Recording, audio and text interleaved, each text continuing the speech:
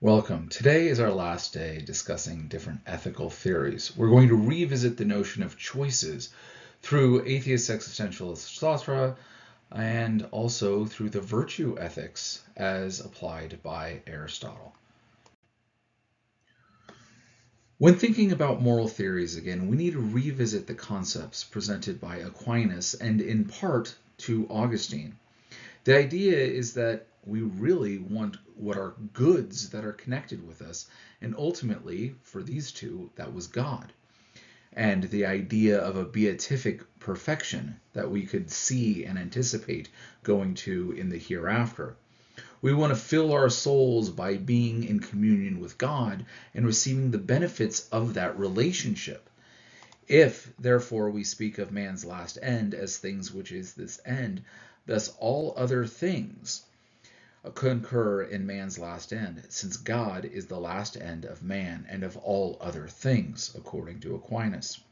As such, we choose, and all of our choices are supposed to help us aid in this journey. This is why Aquinas said, quote, just as the natural appetite tends towards good existing in a thing, so the animal or voluntary appetite tends to a good which is apprehended. Consequently, in order that will tend towards anything, it is requisite, not that it be good in the very truth, but that be apprehended as good. Here, this notion of apprehension was key to notions of people's philosophy like Bonaventure and others, but this is about our choices. Not necessarily that we're always choosing the good, but that what we're choosing we apprehend as good. We anticipate it as good, and this is why we choose it. Aquinas here is following the logic of Augustine, who in turn was following the ideas presented by Plato and other non-Platonic and Neoplatonic schools. The idea here for the Neoplatonists is that everything proceeds from this center, from this one. And from here, we end up getting different spheres of thought, and eventually to where we are connected to it. So perfection is found largely in the one. This is an overgeneralization, but we can kind of see it for our argument. The good that we're anticipating are those ideas that are closer to the ideal. Here, we're going to see this in sort of the universal realm of ideas before we have them here. So, properly speaking, evil is the privation of good. Evil is not a thing, it's just farther away from perfection. And in fact, all of our choices are trying to get as close to the perfect as possible. Things are bad in what they are when they are further away from this goodness that we truly seek, but they're not bad because they have no value whatsoever. We need to keep this in mind when judging theories and practices of others, that sometimes they choose something not because they're bad or they're evil or they're stupid, but because they're choosing different goods. They think different goods are closer to the notion of perfection than others. So if egoism is correct, and that it is all about what you want, the question then becomes, what do you want? Do you want to be selfish? Do you want to be seen as selfish or not? What goods are you seeking? What is it in your own life that you think is a good thing for you to have? I'll give you a minute to think about them, right? List off 3 or 4 different things that you think are goods in this life. You might be thinking of things like wealth, comfort, food, physical pleasure, emotional pleasure, stability, relationships might be something else that you're all saying. All right, so all of these things we're wanting, and the egoist is kind of saying, well, then you're going to seek them out. Aristotle too asks, what is it that you're seeking? What is the thing that all of actions that you're doing in your life are being for? And therefore, what is important is not just what those actions are, but also the means in which you're going to do to get them. This becomes the heart of the issue of virtue ethics. Right? So if you're wanting something, what's going to help you do that? So he's asking us to look once again at the goods in which we are seeking. and really wants to see that there's sometimes we're doing one thing, not just for that sake, but for something else. Why is it we have certain actions that we're doing? He points out that the point of medicine isn't just to prop up the medical industry, but it's for health, right? This is the reason why we care about medicine. That there's strategy in trying to achieve a certain end and a certain goal involved in tactics or gameplay or anything else to that effect. The point of architecture is that eventually you have a building, that there's a means and an end, that these are not things that are ends in themselves, but they are means from one to another. So he's going to ask us, what is the goods that we're really seeking? What is the thing that all other actions are being done for? And that this is what we should be looking for. Not just things like wealth and comfort and food and pleasure, but are these things done for some other good? What is the end to this effect?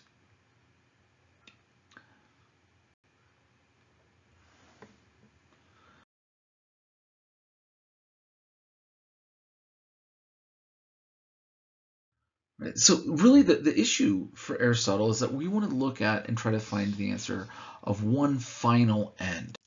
Right? What is the thing that we're really wanting? Looking over your own list of things that you say that you want, Aristotle states, the argument has by different course reached to this same point, but we must try to state it even more clearly. Since there are evidently more than one end, and we choose some of these for the sake of something else, clearly not all ends are final ends, but the chief good is evidently something final, right? The good that we would all say is really important is something that we would say is a final end. And he says, if there is only one end, that this is truly what we're seeking, that this is what we're wanting to do.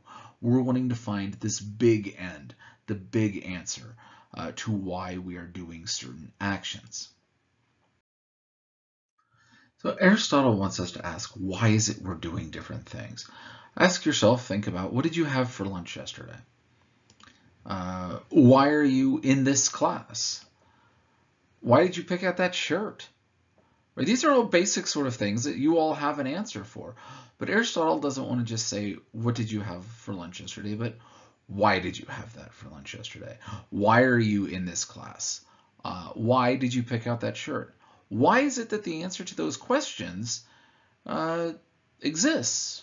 Right? You picked out that shirt because it's clean. Why is it you think that it's important to have a clean shirt? Why is it that it's because you want to be presentable, because you care about your appearance? Why? Why is the answer to that, right? Why are you in this class? Undoubtedly, you're in this class because it's a requirement that you want to take this class so that way you can get a degree. Well, why do you want to get a degree? What point is there to that? Okay, so you can have a good job. Why is it that you want to have a good paying job? Why is it you're wanting security in that? Why is it you ate what you ate for lunch yesterday? Why becomes the sort of questions that we're going to face over and over again. And the answer is eventually, for Aristotle, when there is a why, that the answer is simply just because this is a good thing in itself. That this thing is what we're seeking after. All of those other things are what's known as proximate ends. They're not final ends. They're all ends. They're all means to achieving something that you truly want. What we really want is security at the end of the class, or respect, or something else to these effects, that they're bigger issues. It's not simply because it looked nice. It's because it has something to do with a real end that you're going to want. For Aristotle, the main thing that we're all seeking after is this term eudaimonia. Eudaimonia is often translated as happiness, but it's better to be translated as flourishing. Right? This is what we really want. You want to flourish. You want your life to go well. Now, what does it mean to have a life that goes well? That's been part of the whole conversation the entire semester.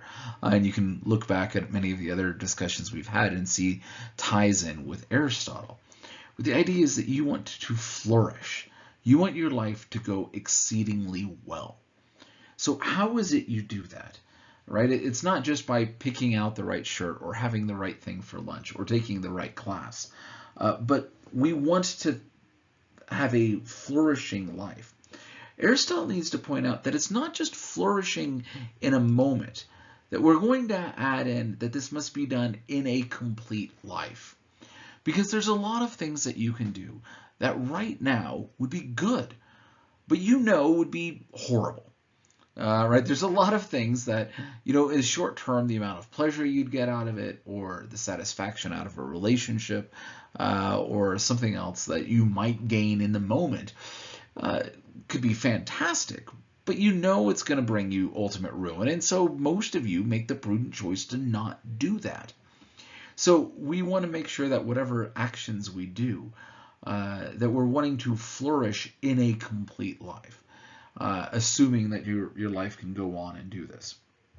It says, therefore, since we're wanting a complete life to be flourishing, not just momentary happiness, then this is going to bring us to really kind of the heart of the matter for Aristotle. And this is the idea that we must be virtuous. Right? Virtue is what's going to help bring about the most happy life. Again, many of us have seen that we can have momentary issues that don't do us well. And that usually those are the things that we would say are not virtuous acts. Very rarely, seldom to never, right, is the idea that you've done something virtuous and ultimately at the end of your life you're going to look back at it with regret and remorse. Right? That anything virtuous at the end, you're going to be happy, you're going to be satisfied that you did that, even if it did bring about ruin, right? Because ultimately, by making sure that you were virtuous, you get to flourish. And this is what Aristotle and virtue ethics is really pointing at of what we're wanting to do. So how is it that we become virtuous? That's a great question. This is the question that obviously needs to come out next, right? We want to be virtuous, then how? Since we want to be virtuous, Aristotle points out that there's two different types of virtue. There's intellectual virtue and moral virtue. Intellectual virtue, in the main, he says, owes both to birth and growth to teaching. Most of us would probably say more the latter than the former, but again, Aristotle, this is his argument. He's going to say that most of it's going to be developed in our eyes through teachings. What are you going to hear and learn through that's intellectually virtuous? It's going to help your intellect. Moral virtue, he says, comes about as a result of habit. And therefore, the term ethic is one that's really kind of very close to ethos, right? The habit that's going to be done through your actions becomes the ethical thing to do. He also wants to say that it's plain that none of the moral virtues arise in us by nature, for nothing that exists by nature can form a habit contrary to its nature. This is, again, something we can argue with Aristotle or not. But the idea that habit is really how we're going to develop virtues. Right? What are the habits in your life? What are the things that you're doing over and over and over again? That habits end up helping build on themselves. You want to be virtuous. The idea is that you need to start doing virtuous things. We almost have the idea that we can fake it until we make it for Aristotle, right? That if you're going to do something over and over and over again, even if your heart's not in it, you're going to act virtuous. In fact, Aristotle even says that. Look at somebody who's virtuous and copy them. Do what they say. Do what they do. And again, the idea is, even if it's not something that is inherent in you, this is how you're going to learn and develop to do it. You're going to have these actions, the power of habit, go over and over and over again. Right? You all know that breaking a bad habit is very, very hard. You habitually want to go back and do that same thing again and again and again, because this is what you do, right? You always do this bad habit in this time of day with these people in this area. And how do you end that? Well, you have to end being with those people at that time, or be in a different place. Same thing with good habits, right? They take a long time to form. But even a good habit, if you stop doing it for a little while, feels weird, right? When you're on vacation and you don't get to do some of your good regular habits, you feel that something is missing. And so the idea is virtue is something you develop as a habit. That habits themselves have a great power, and so make sure you spend your time developing good habits and avoiding bad habits. The question may be asked, which habits should I follow? Which ones are good to create? Which ones are good to avoid? And how do you find the right ones to do? And what ends up developing from Aristotle is what becomes known as the doctrine of the golden mean. When addressing the doctrine of the golden mean, we need to find the right point between vices. This is virtue. He's going to say in most actions, in most thoughts, in most what you're going to do, if you are to have too little of something or too much of something, that we would decide as a vice. And the virtue is finding the right amount of that. Right? He's going to say that in exercise that we have to lift the right amount of weight. Right? If you're bench pressing and you normally bench press 150 pounds, if I throw on 300 pounds and expect you to do that, you're going to fail. Right? The weight is twice, right, excessive of what you're able to do. You're not going to be healthy. You're going to injure yourself. Similarly, if I only give you 10 pounds and expect you to do that, you're really not going to get a workout, right? Your body is not going to be making any more muscle, right? It's really not going to do you any good. And in fact, you might say, well, to try to gain any sort of weight, I'm going to have to increase my reps.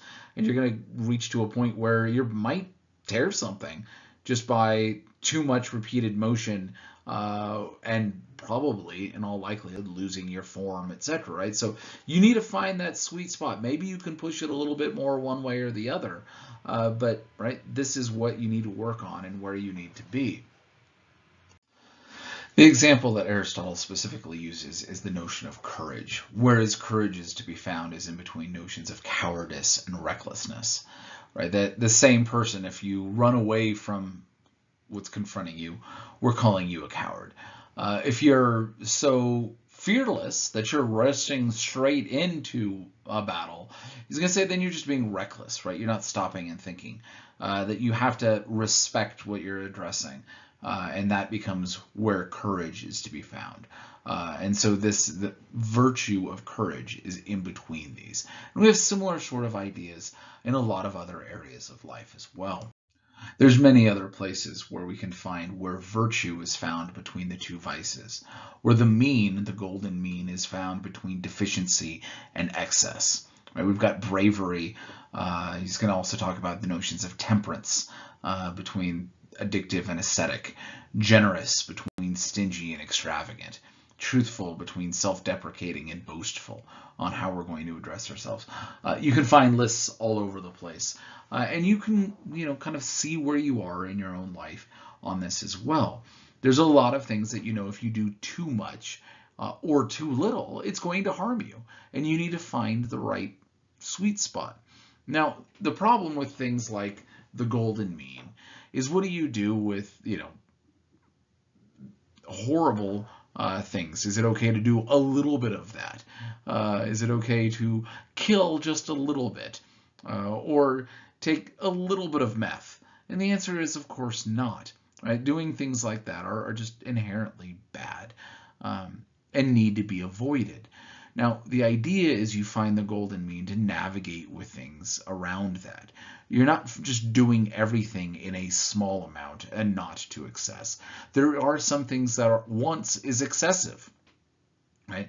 Killing people is excessive, done at a singular moment. Obviously, we might find exceptions to this, right? We're going to say it might not be excessive if it's to save your own life, or if you're called up to service for war, or to help an innocent, possibly. Although even that becomes a little iffy, right? So, but otherwise, we would say it's excessive to just do it once. Theft could be a similar other things, right? We can find a lot of things that are excessive to be done once. But what the golden mean does is it allows for kind of exceptions for those rules. We would say theft is generally excessive to do once. But if you're starving, and genuinely starving, and there's bread, and this is going to help you not starve, what most of us would say that it's not excessive to steal in this moment if it's a life-saving emergency. That right there, where excess is found is very, very, very close to 0, to 1, right? To doing it once. But we do have a couple of exceptions, and we would say of these people that starving to death as opposed to stealing, right? That becomes the deficiency.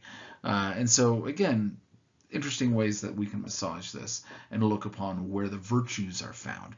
But the golden mean becomes the sort of instrument in how to do that. So we find ourselves in this tricky sort of position where the golden mean helps us understand, but we still have this idea of, well, how many times and what way and how should we do all this, right? The real question is, as Aristotle points out, how can we ever become virtuous? In this discussion, he says that you, the agent, must be knowledgeable, right? We have to first have knowledge about what we're doing, and this is going to help us become virtuous. That you need to know what's going on. Second, you must choose the acts and choose them for their own sakes.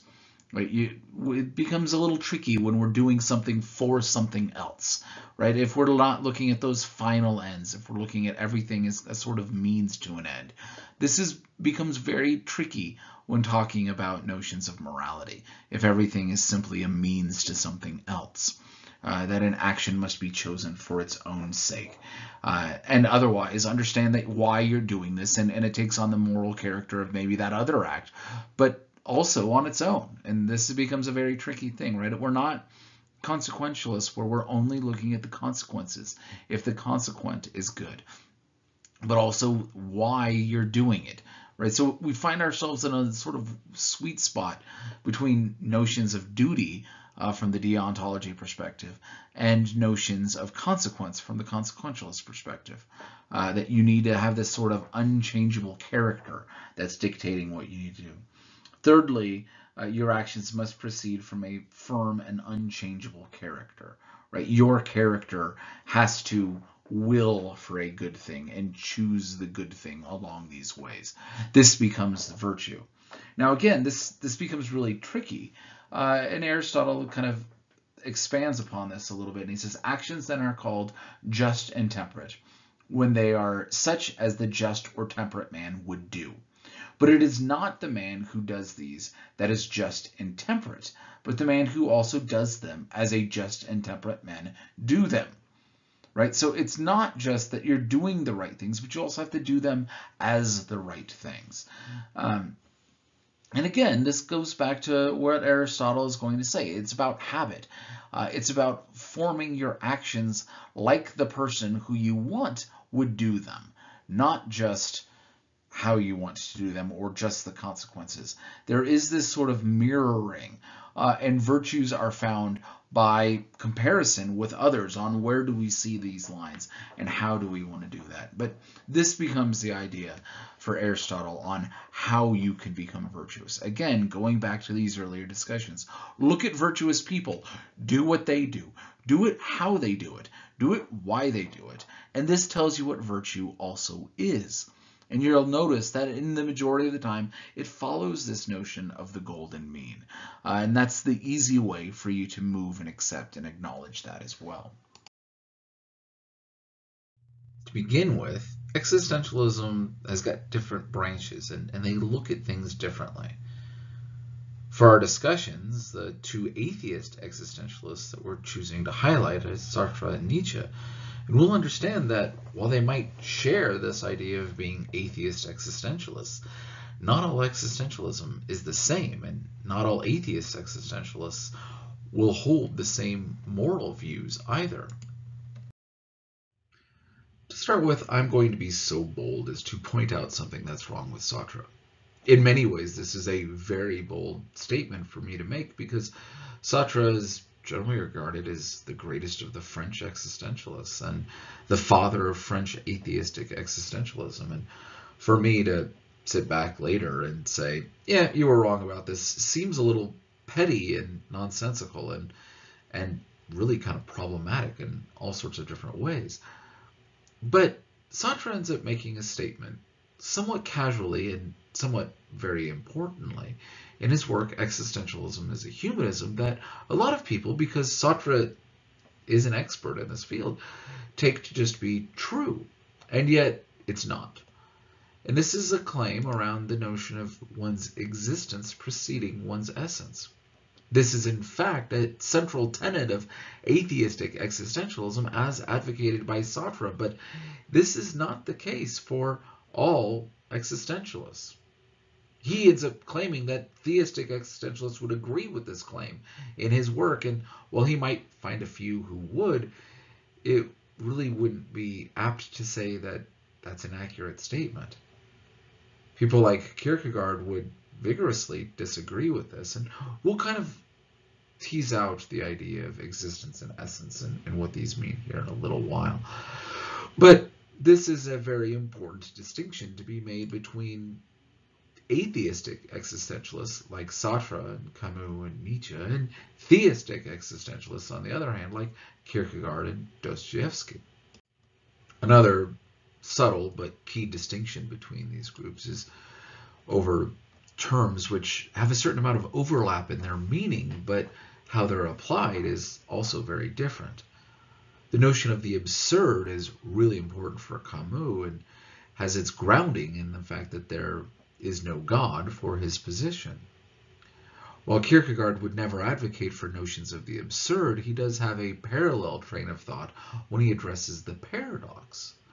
And in many ways, the paradox is the absurd, but with the distinction that there is a God and an object for which faith must be done, and yet trying to think what thought itself cannot think, trying to reach beyond it yourself, could be seen as an absurdity.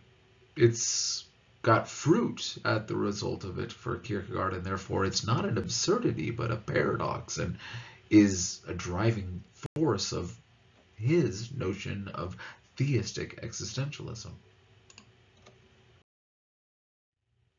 So if existentialism is not what you're going to get it casually mentioned by Sartre as your existence preceding your essence, or the idea of the absurd, what is it?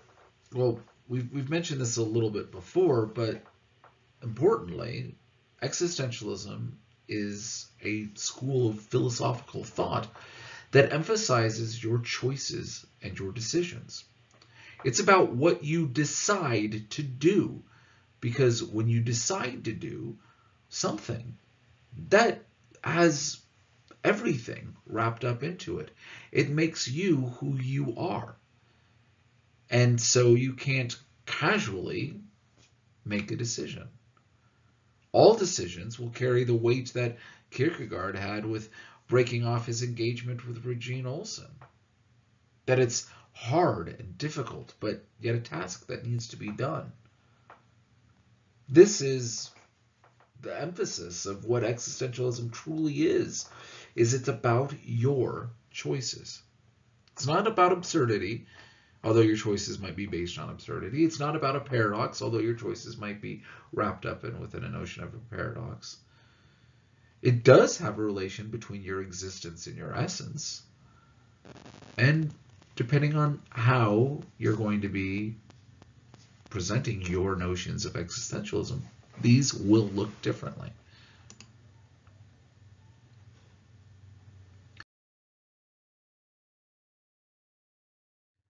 For Sartre, the choices and decisions that you make are essential because, as we'll point out, is the key notion in his work Existentialism as a Humanism, in fashioning myself, I fashion man. You fashion yourself. You make yourself who you are through your choices and decisions. And this is what existentialism is for Sartre, much more than the other things that kind of build off of this, right? The whole idea of one's existence preceding your essence really is how it relates to this thesis that your decisions decide who you are. And Sartre also says that decides who everybody is.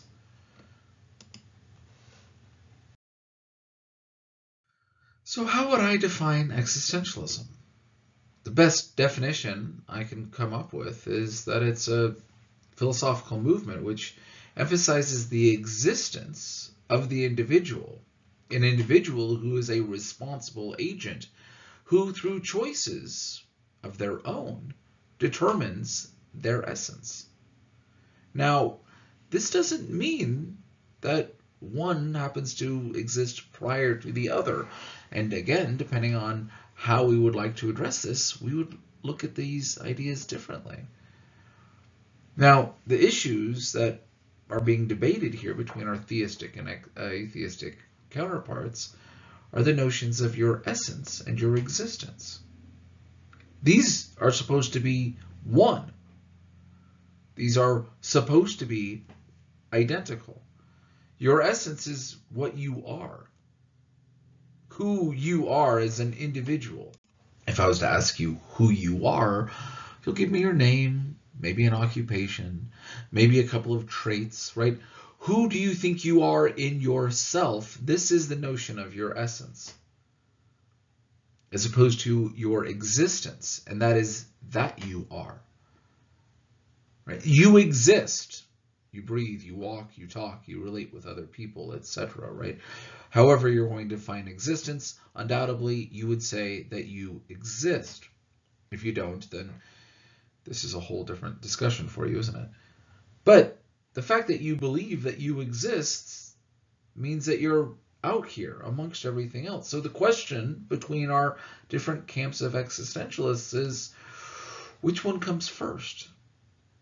Your essence or your existence? Who you are or what you do? And these, again, who you are and what you do should be the same. Your choices and decisions are to bring these things together in one form or another. So, quick poll. Have you ever stolen something? Yes? Have you ever lied? Maybe? Would it be accurate to say that if you steal, that you are a criminal and a thief? That this is who you are? After all, what you've done is stolen. It's the act of a thief. Would it be accurate to say that if you have lied, that you are a liar? Would it be okay for somebody to characterize you as a thief and a liar? After all, if you've stolen even a little thing, even if it was a while ago, maybe you were a child, maybe it was a paperclip from work, doesn't matter. It wasn't yours. You stole it. You are a thief. If you've ever lied, no, yeah, this food is great. Oh, it's horrible, but I'm going to say it's great. I don't want to hurt your feelings. Or yeah, I'll call you again. Yeah, I don't ever want to talk to you again. This was the worst date ever, or whatever, right? If you've lied, even if it's for a good reason, even if you can come up with a million reasons why it's okay, you are a liar. And many of you who are listening to me, engaged in this class, are a bunch of liars and thieves. If you were to ask me to write you a letter of recommendation, should I state so-and-so was a general good student? It's amazing what they're able to do, saying as they are a liar and a thief. You'd probably say, you should leave that other part out. That's not really how I see myself. You would probably say, since the majority of people do say this, no, I'm a good person. Those are exceptions to who I am. They're not really who I am. That my existence didn't correspond with my essence. Even though what your existence has demonstrated is that you are a thief and a liar. Is there a difference depending on the action of what we would say changes somebody's essence? How about if they murdered somebody? I just casually, murdered people. That doesn't mean I'm a murderer. Or would you say, nope, sorry, that's a big one. That one you're stuck with. Does it matter the severity of it? Or does it only mean that when you decided it was okay to lie, that you're a casual liar? That you think lying is so unimportant that it is really who you are all the more? The murderer might actually feel great and grave remorse over this action. It might be something that haunts them all the days of their life that they did this. Yet you are making excuses and ignoring the fact that you lie and steal. Maybe you don't. Maybe I'm talking to your classmates instead of you. Maybe you've been the perfect, paradigm of virtue your entire life. Congratulations, if so. But are there certain actions which change who you are in your essence? Or is it just your existence? We can very clearly see this sort of debate and discussion between our different types of existentialists on this very basic question. Are you indeed a liar and a thief?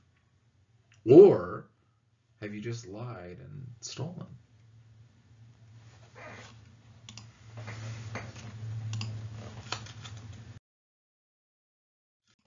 So our camps of existentialism is fairly well drawn. For the Christian existentialist, your essence precedes your existence. Who you are exists before you've done a single thing. God knows who you are.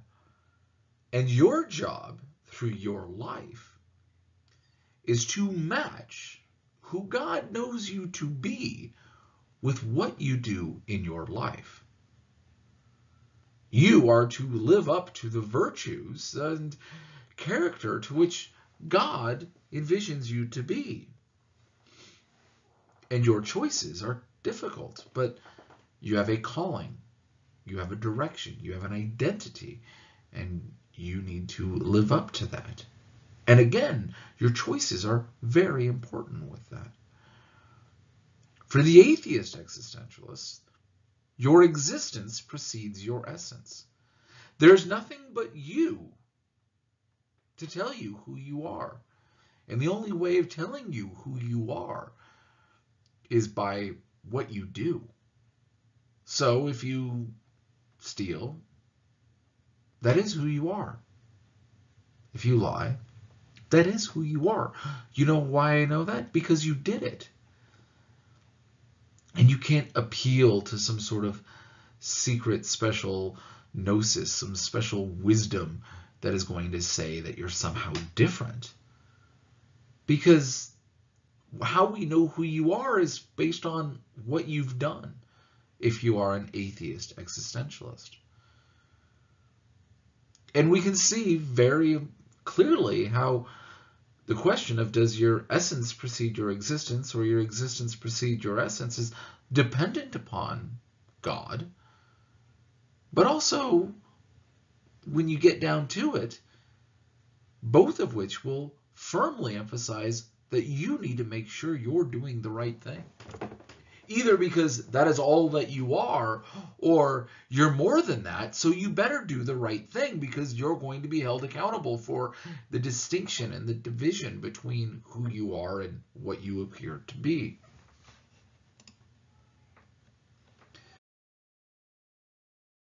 Sartre lived and wrote during the glory days of existentialism. It really had its vintage years, as it were, following the Second World War. And the idea of existentialism became so ubiquitous with kind of philosophy and kind of a new post-war thought that it kind of lost all of its meaning. In many ways, existentialism is kind of like the term postmodern during this idea, where anyone or everyone would kind of glob onto it and assume some sort of identity, where it's became kind of a catch-all term for the sort of cultural and artistic avant-garde radical critiques of universal principles and absolute values that existed before it. And in many ways, it's accurate to characterize some of these thoughts as existentialist, and other ways it's not, and we kind of need to push back and know where our push and pull would be. There's a problem when a term becomes so overly used that it loses its actual meaning. And so many of you might have your image of existentialism being in this period as opposed to others. Jean-Paul Sartre lived 1905 to 1980. His work as an atheist existentialist in France was during this sort of glory days where you might not even want to call yourself an existentialist because the meaning could have been all sorts of other things. His major works include Being in Nothingness and No Exit. The work we're addressing today is Existentialism, is Humanism, and he's got quite a few others. His main philosophy is really over that idea that being in itself, the world is everything that is given meaning or structured by being for itself in the act of consciousness. That you need to be in yourself, and this is what gives it meaning. As a free and transcending self-consciousness, being for itself is, oddly enough, also nothingness. Therefore, we have this connection between being and nothingness in his major work.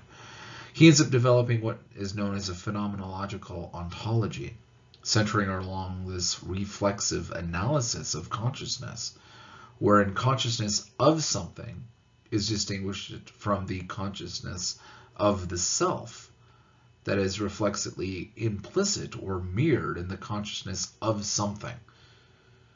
So your self helps you understand what that object is as it's reflecting upon yourself when you look at what other things are.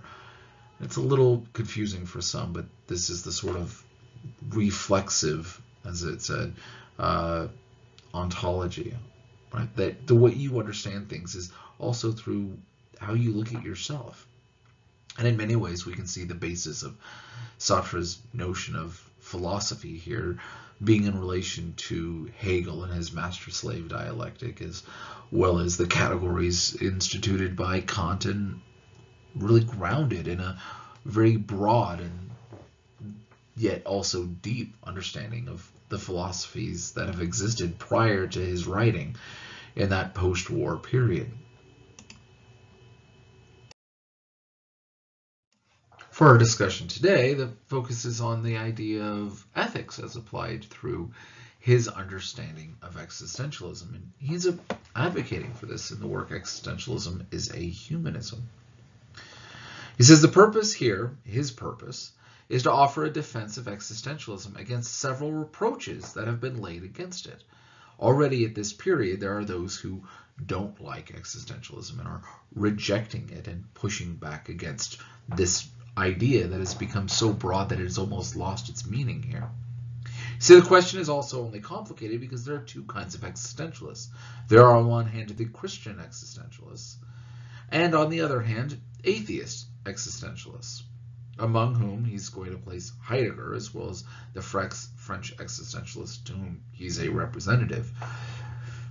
What they have in common is simply the fact that they believe that existence comes before essence, or, if you will, that we must begin from the subjective. And what do we mean by that? Now, notice here that he's equating this essence and existence thing with that beginning of the subjective, that you're going to begin with your own position. Now, if we're going to interpret his idea that the Christian existentialists will say that we need to begin with the subjective, then you're right. But if we're going to mean that who you are, what one's essence is only contained in the subjective, then you're wrong. And there's a subtle but very important distinction between this, and this is why I needed to lay out that caveat on Sartre and his notion of existentialism at the very beginning. Sartre says that when we think of God as the creator, we are thinking of him most of the time as a supernatural artisan. Whatever doctrine we may be considering, whether it's a doctrine like that of Descartes or of Leibniz himself, we always imply that the will follows, more or less, from the understanding, or at least accompanies it, so that when God creates, he knows precisely what he is creating. Man possesses a human nature. That human nature, which is the conception of human beings, is found in every man, which means that each man is a particular example of a universal conception, that conception of man. We're engaged in a much wider philosophical debate here when we're thinking of God and God having ideas of people. What is it that God happens to see of humanity? What universals can be said about the particulars? If there's a God, we assume that God knows what God is doing, that it's not just an accident, but rather humanity is something known by this God.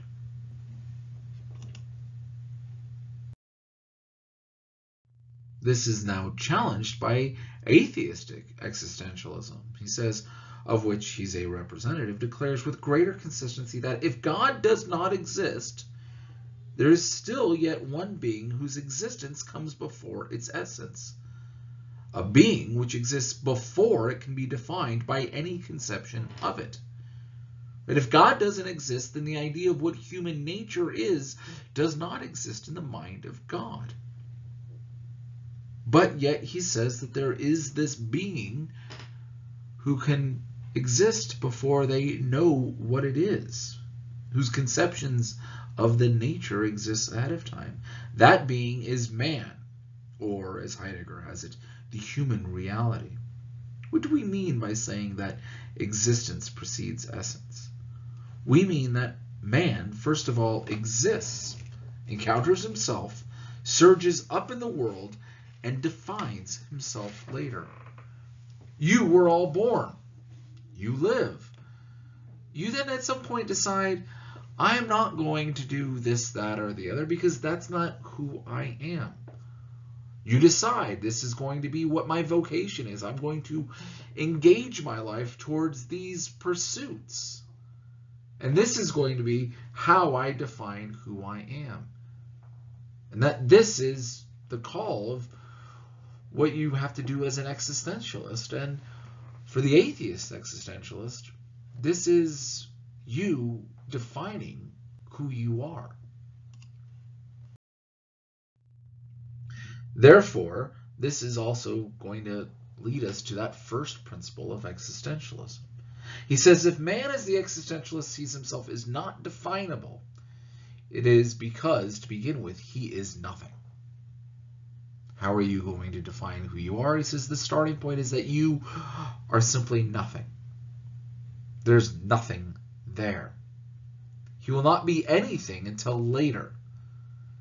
And then he will be what he makes of himself. You start off as nothing, a conception of other people perhaps, but nothing of your own choosing, nothing of what you really are. Later, you conceive of who you are, and this is where you're going to be found. Sartre says, there is no human nature because there is no God to have a conception of it. Man simply is. Man is nothing else but what he makes of himself. And that is the first principle of existentialism. You simply are. You are what you will yourself to be. You are your choices and your decisions. You are what you do. It is up to you to decide all of these things. This is that first principle of existentialism. This naturally leads us to the first effect of existentialism. He says, before that projection of the self, nothing exists. Right? Before you assert who you are nothing, because you haven't decided what you are yet. Not even in the heaven of intelligence, man will only attain existence when he is what he purposes to be. Not, however, what he may wish to be. Right? You are not just simply what you hope to be. But again, this is where your decisions actually matter. For what we usually understand by wishing or willing, he says, is a conscious decision taken much more often than not after we have made ourselves what we are. Thus, the first effect of existentialism is that it puts every man in possession of himself as he is. What have you done? What are you? You are in possession of this. Exactly what you are. And it places the entire responsibility for his existence squarely upon his own shoulders. You are responsible for all of your existence. Now, maybe you've been treated bad. Maybe you've been marginalized. Maybe you had a bad upbringing. Maybe you've got jerks all around you. Who knows? That doesn't matter. You are still responsible for you. It doesn't matter the effects and the decisions of other people. It doesn't matter if the whole system is rigged against you, and that you are the most victimized, pitied, whatever. If you have no power, that doesn't matter. You still have power on you, according to Sartre here. This is the effect of existentialism. Now, the difficult thing moves forward here. He says that when we say that man is responsible for himself, we do not mean that he is responsible only for his own individuality, but that he is responsible for all men. This is the difficulty. Not only are you responsible for you, and you can't say, well, that guy over there is responsible for me. I had bad parents, I had bad society, I had bad whatever, right? No, you're still responsible for you. But then you're also then, according to Sartre, responsible for them, for all people, for all mankind. When we say that man chooses himself, he says we do not mean that every one of us must choose himself. But by that we also mean that in choosing himself, he chooses for all men. You choose for all men, for all people, what it is that you are.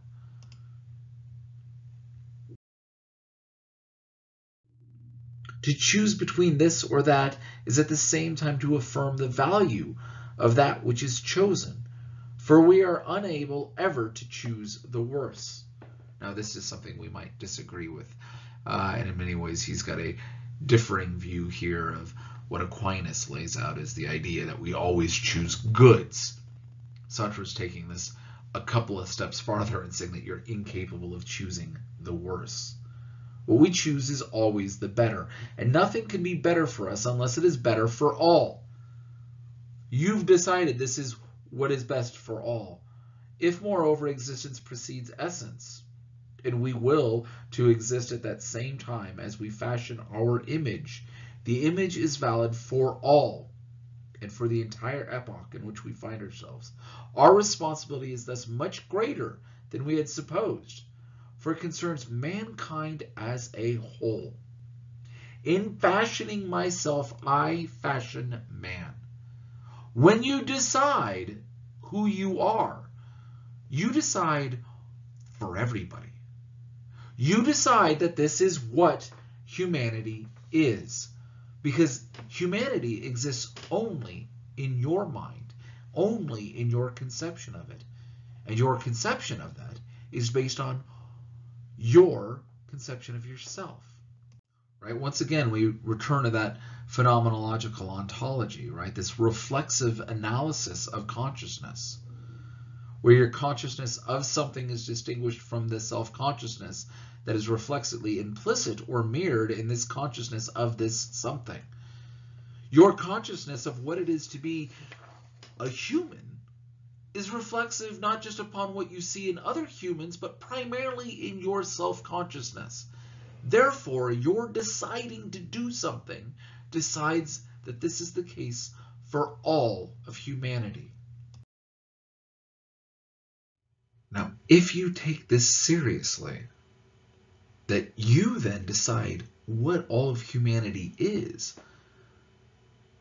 this should cause you great anguish. This is not going to be an easy thing to assume or to assert. This is going to cause you problems in every decision that you make. Sartre says that the existentialist frankly states that man is in anguish. His meaning is as follows: when a man commits himself to anything, fully realizing that he is not only choosing what he will be, but is thereby at the same time a legislator deciding for the whole of mankind, in such a moment a man cannot escape from the sense of complete and profound responsibility. You have this great giant weight on every decision you make. Of course, he says this is the anguish that Kierkegaard calls the anguish of Abraham. Right? When Kierkegaard spoke of Abraham having to make the decision about what to do regarding his son and the binding of Isaac and that whole story, Kierkegaard talks about the anguish that would have existed and the difficulty that exists for Abraham to be able to engage in this unthinkable act, and yet he must act. This is the sort of anguish you should have over every decision that you make.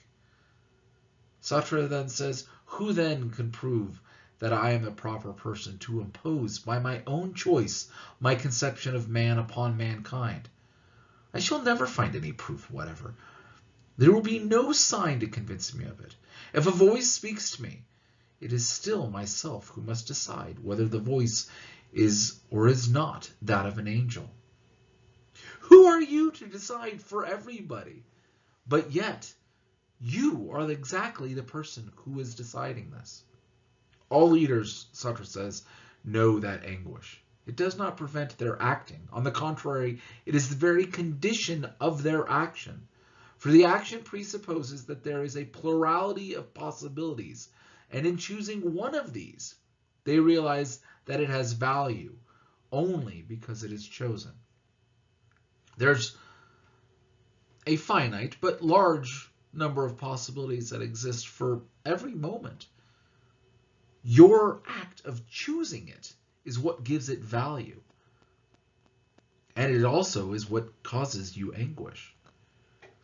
Now it is anguish of that kind which existentialism describes, and moreover, as we shall see, makes explicit through direct responsibility towards other men who are concerned. Far from being a screen which could separate us from action, it is a condition of action itself.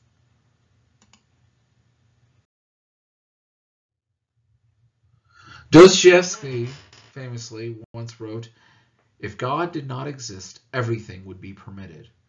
And that, for existentialism, is the starting point. This is the beginning for atheist existentialism, that everything indeed is permitted if God does not exist. And man is in the consequence forlorn, for he cannot find anything to depend upon, either within or outside of himself. He discovers forthwith that he is without excuse. For if indeed existence precedes essence, one will never be able to explain one's action by reference to a given specific human nature. There is no determinism. You can't say, I only did this because of the human condition. No, your choice decided it. Your choice decided what was human nature. Man is free. Man is freedom. You are completely free to do anything. And that should terrify you, according to Sartre. Right? There is no God to say, no, you have this. this nature, this responsibility. You have it all. Sartre continues that if God does not exist, are we provided with any values or commands that could legitimize our behavior? Thus we have neither behind us nor before us, in a luminous realm of values, any means of justification or excuse. We are left alone, without excuse. That is what I mean when I say that man is condemned to be free. You are alone. You must decide everything.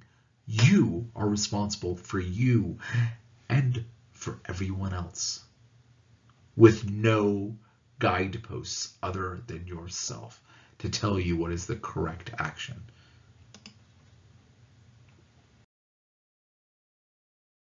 This, of course, is the very heart and center of existentialism.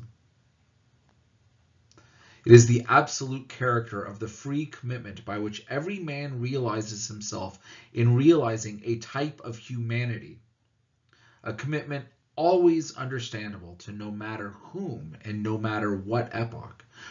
You are responsible, and this is where you're realizing yourself and all of humanity. It is bearing upon the relativity of the cultural pattern which may result from such an absolute commitment. One must observe equally the relativity of Cartesianism and the absolute character of the Cartesian commitment. In this sense, you may say, if you like, that every one of us makes the absolute by breathing, by eating, by sleeping, or by behaving in any fashion whatsoever. You become the absolute.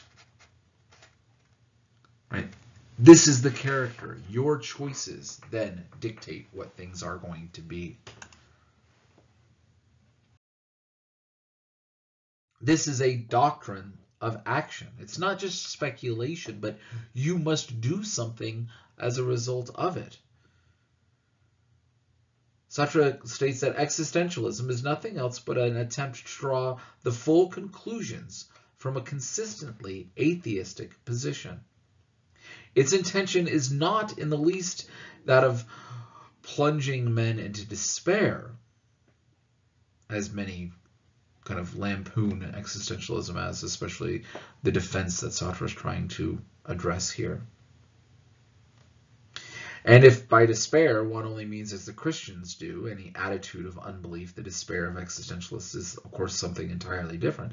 Existentialism is not atheist in the sense that it would exhaust itself in the demonstrations of the non-existence of God. It declares rather that even if God existed, that would make no difference from its point of view.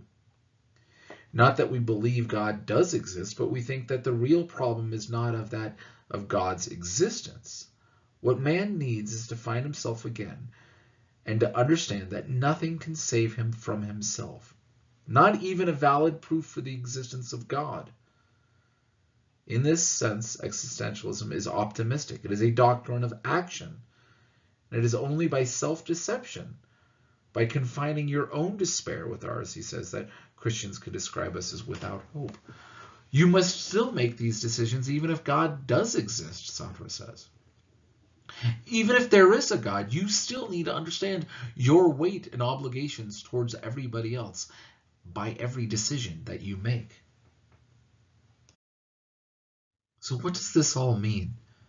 This could be rather confusing in many ways, but we can boil it down to a couple of essential ideas. Ethically, Sartre is calling you to decide, not just for yourself what actions are okay, but what is okay for humanity. There are no absolutes, and there is no outside force, following Sartre's atheistic existentialism, to dictate morality, dictate what you do. And yet every action you do carries moral weight because it's the action of all of humanity. There's not even the use of reason to guide us to these virtues that we are determined to do, nor a code following Kant.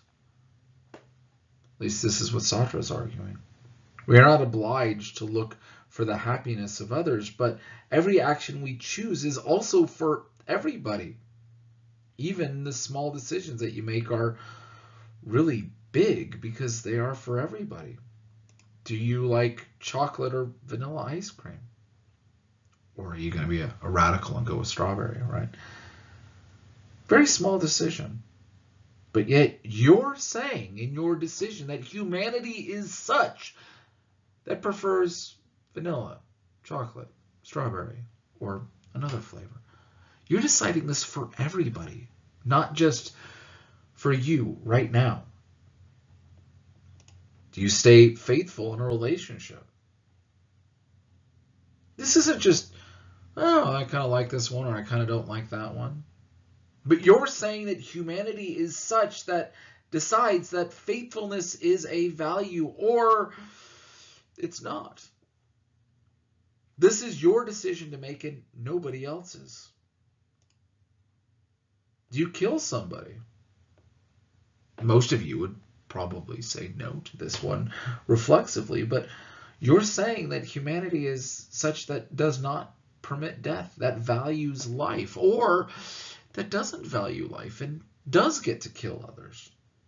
Do you ditch class? It's nice weather, friends are inviting you to something, you're just tired, you were up too late doing something for another class. Whatever the reasons would be, it really doesn't matter. You are, by deciding to not show up, saying that you do not value this class, this education, this whatever it is that's going to be embodied there. You're deciding that nobody should show up if you don't show up. Because you are humanity. There is no, quote, humanity that exists except for within you. So this is the weight in the decision that you have to make. Every decision you have has this weight upon it.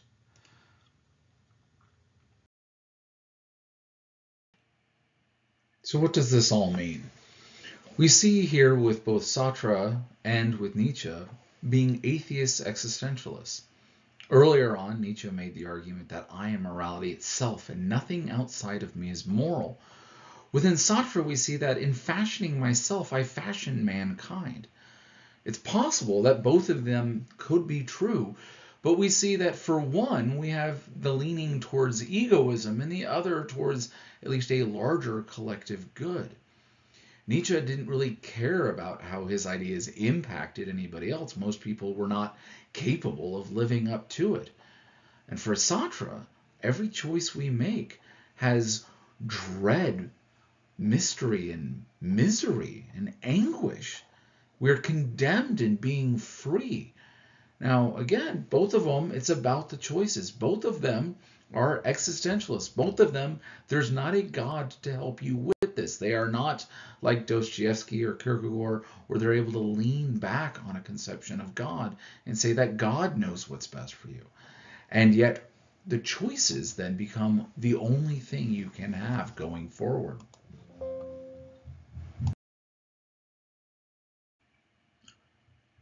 So here we are looking at ethical theories. We have to kind of look and revisit some stuff. First of all, are there any absolutes concerning morality? Is Lewis right that there is an absolute standard? Was Sumner right that it's about the patterns of a culture? That it's all relative, but in the ancestors, in what has been done, that is what's decided what is moral? Or are we closer to Nietzsche, that there is no morality outside of yourself? And what does that mean if that's the case? Is what's moral based upon the consequences? Is consequentialism the basis of morality? If something results in something that's good and makes people happy, does that automatically make it right? Or can a lot of people be happy with doing the wrong thing? Is it about, if it's about consequences too, can I just do what I want? Can I be an egoist? Is it the only person's consequence is mine and the rest of everyone else's are irrelevant? Or is it about everybody and I have to sacrifice my own good and what I want because it'll make more people happy?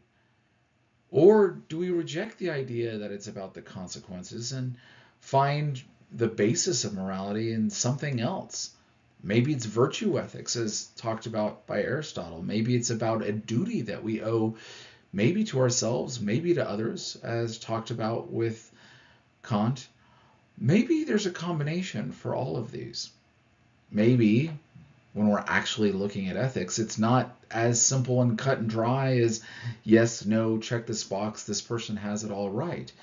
Maybe it's about the choices that we make and knowing the why behind our choices. And our why might not be as simple consequentialism, deontological virtue ethics, normative ethics breakdown. And we might say there are moral absolutes. And no, it's not based on just culture. Maybe it's based on something bigger and larger, but we might not know why it seems to look one way in one case and another way in another case, but we know that it's right, and we know that it's universally right, or at least we anticipate that it is. And if wrong, hopefully we have the courage, like Socrates, to want to be shown where we're wrong so we can change our opinion and learn and grow as human beings. So this will conclude our discussion of ethical theories. In the rest of this course, we're going to apply these. We're going to look at different major questions that envelop the world around us and try to find a way to navigate what is right and how we should proceed. Thank you.